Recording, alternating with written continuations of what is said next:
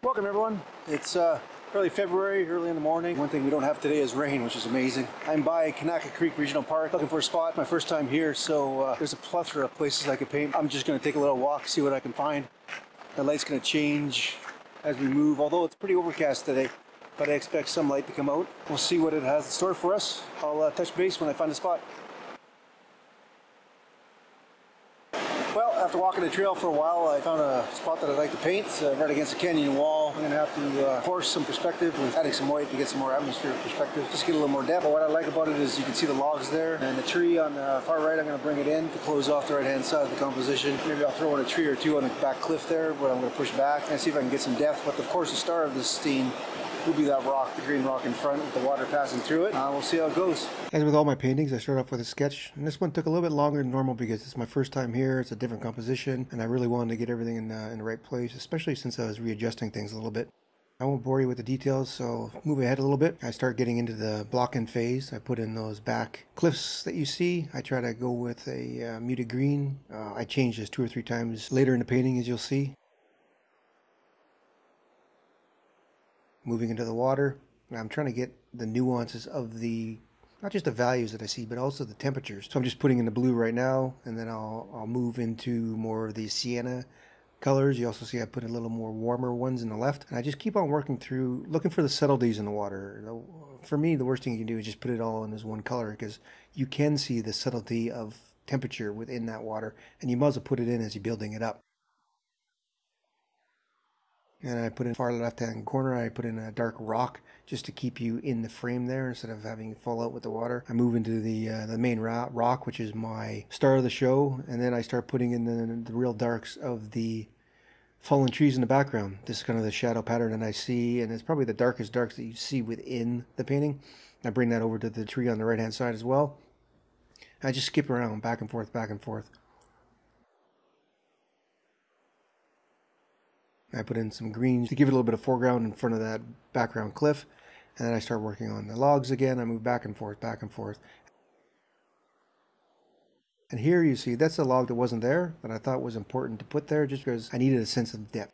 I start putting in some values and temperatures in the tree on the right-hand side. And then I finish off the rock. And now I adjust that back cliff face again. I use more of a violet. I darken it up a little bit. And then you'll see me start putting in some patterns for the different values that I see that created the rock face. But then again, this isn't the last phase. It got too complicated, and you'll see me adjust that a little bit later on as well. But I did see some cool shadows and some warm shadows, some warm plant life back there. And so that's why you see me putting in these cools and warms. And I leave it at this stage and move on, and I'll come back in a little while. I start moving into the fallen logs themselves, putting in the shadows just to get that sense of depth there.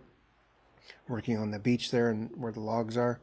Then I start moving into the tree, and then I start getting into this front rock as well, trying to get the light pattern on it, and that one rock that you see on the left. Getting the lights in there as I see them. And then trying to put in the lights there on that one rock, keeping them in that mossy green color that those rocks that are constantly wet have. Remember, this is the Pacific Northwest, so pretty much everything is covered in moss. You leave your car outside long enough, it's covered in moss. Putting in some darks of the water that I see. Moving into the background, try to get some of the greens in there. Putting in the fallen log behind those logs just so I can have an edge that creates some contrast with the lights on the log themselves. And now I start putting in a little bit of the sparkle of the water. This is a toned down value. It's not extremely white. It's a bluish white. So the value is around a 4, 3 or 4. But I will adjust that a little bit later on. I just want to put it in as a reminder for where the highlights of the water are going to be.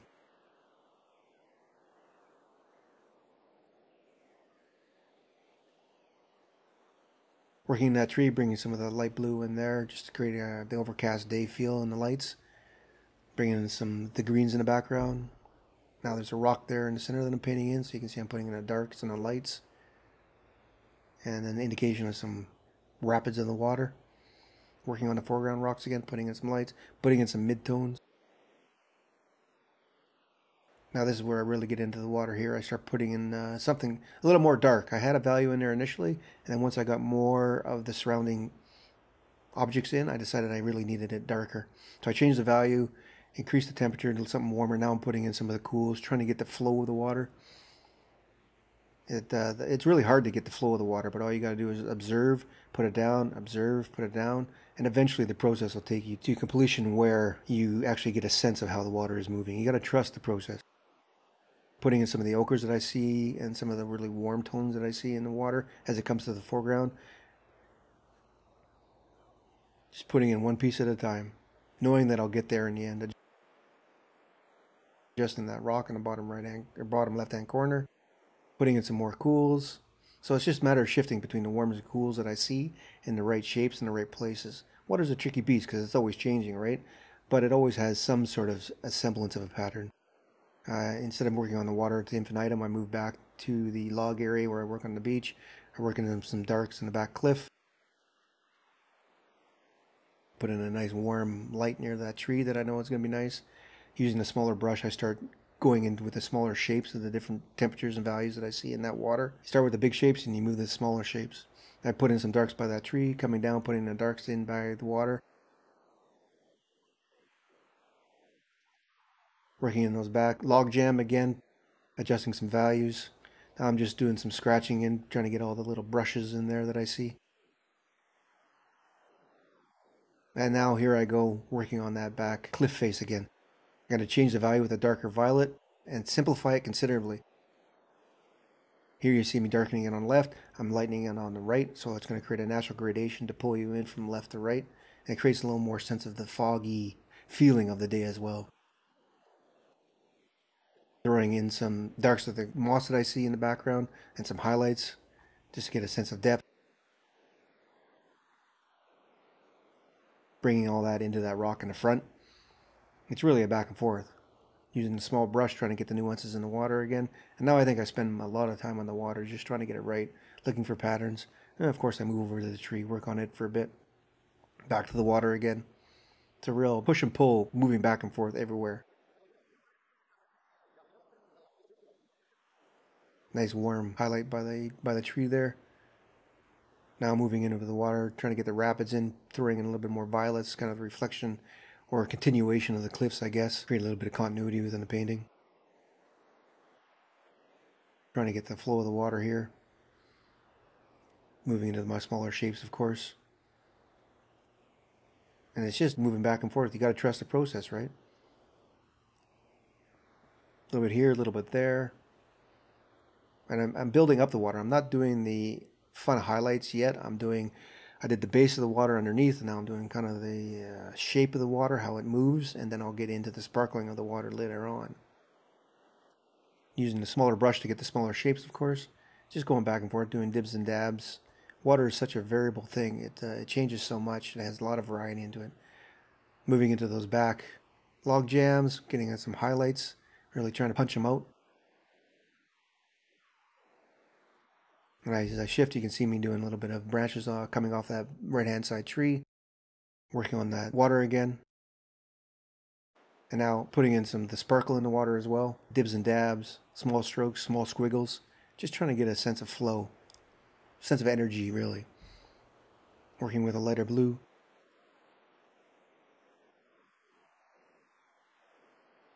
Now here I do the final strokes for the highlights on the green rock in the foreground. One on the right, boom, and then keep on moving through doing the water again. And then the last few highlights on the logs, these are a little bit warmer, just to help punch it out a little bit from the contrasting violet. Sign my painting, and all is done. Well, that was a fun time. That was an amazing painting for me. I learned so much on it. My initial plan with the large cliff face back there didn't pan out at the beginning, so I had to change it a couple times until I got it. The violet is what I really enjoyed about that more than anything. I hope you enjoyed this video. If you did, hit that like button. Don't forget to subscribe. Hit that bell if you're willing. It really helps with the YouTube algorithm. Until next time, cheers.